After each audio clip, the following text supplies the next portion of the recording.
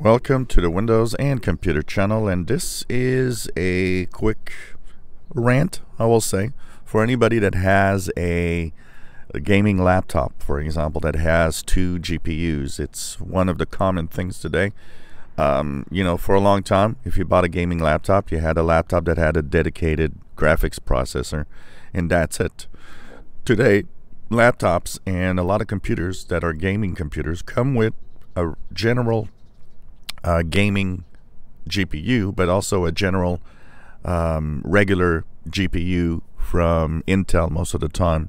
So for example, my laptop, an Acer Nitro 5, has a Intel UHD graphics GPU, but as also a NVIDIA GTX graphics GPU that is in charge of gaming.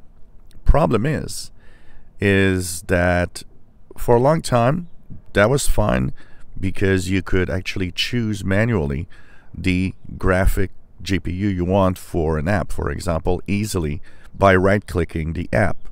So you would just go to an executable, right-click the executable, and in that choice, you would have run with high-performance graphics.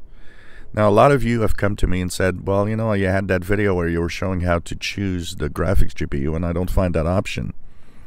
One of the sad things that happened when we moved to version 2004 and of October 2020 update, version 20H2, and I believe version 2004 might have lost it after a while too, is that when you moved on, you lost that capability. And that is really sad because I am, for example, one guy that is a little old school, and there are some graphic demos that groups actually do that I like to actually watch, and I like to see, the innovation in the graphics and music and all. And what's nice is I would just download the demo, right-click on the executable, and run with the NVIDIA GPU. It was easy, no problem. Now, things are getting complicated. Because they removed that option in the menu, you now have to go to Settings. You have to go in those settings to the System tab. In here, at the bottom, you will have what is Graphics Settings. And in here, you'll be able to choose apps. So now, for example, all of this, for example, here, the X-Men High Performance, Asphalt High Performance, you got to choose the app, and you got to choose in the options what GPU is going to run it.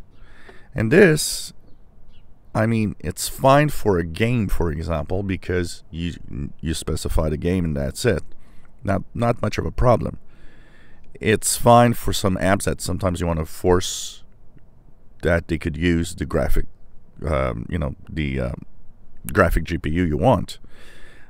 In the options where you download a graphic demo like I did, or you download something that you just want to try, it's more of a pain in the butt, because what happens is that now you need to always go through this menu every time you want to have an acceleration with the proper GPU.